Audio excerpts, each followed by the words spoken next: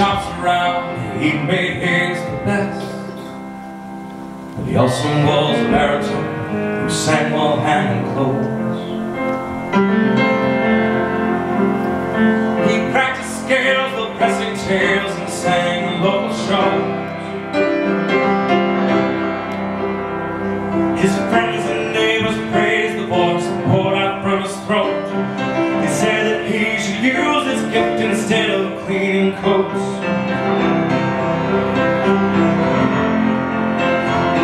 But music was his life, it was not his livelihood, and it made him feel so happy, and it made him feel so good.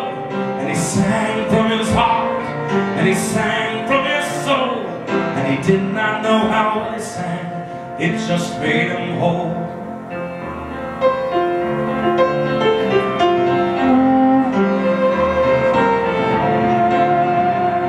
His friends kept working on him to try music out full time. A big debut and rave reviews, a great career to climb. Finally they got to him, he would take the flame. A concert agent in New York agreed to have him sing. And there were plane tickets and phone calls when he spent to rent the hall. Took most of his savings, but he gladly used them all.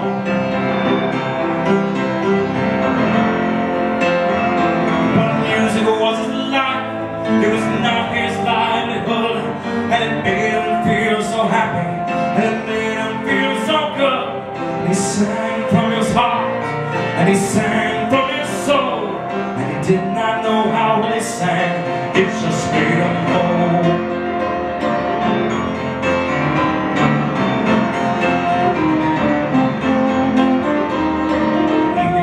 He took the stage, his face set in a smile, and in the half-filled hall the critics sat watching on the aisle. But the concert was a blur to him, spatters of applause. He did not know how well he sang, he only heard the flaws. But the critics were concise, it only took 4 lines. No one could accuse them being overkind. Mr. Martin Tanner, baritone of Dayton, Ohio, made a town hall debut last night. He came well prepared, but unfortunately his presentation was not up to contemporary professional standards. His voice lacks the range of tonal color necessary to make it consistently interesting.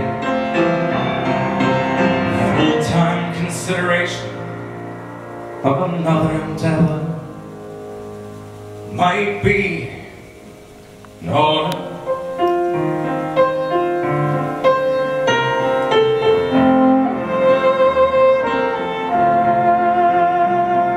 So he came home to Dayton and was questioned by his friends. He smiled and just said nothing, and he never sang again.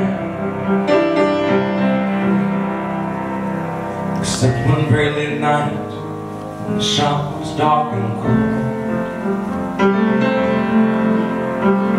He sang softly to himself as he sorted through the clothes. Oh,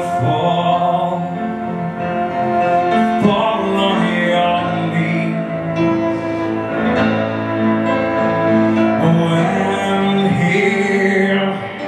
The angels voicing at night, oh divine, oh night, divine. Music was his life, it was not his livelihood, but it made him feel so happy, and it made him feel so good.